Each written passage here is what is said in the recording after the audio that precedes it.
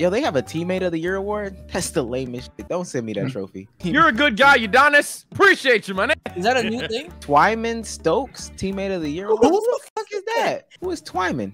Who the fuck is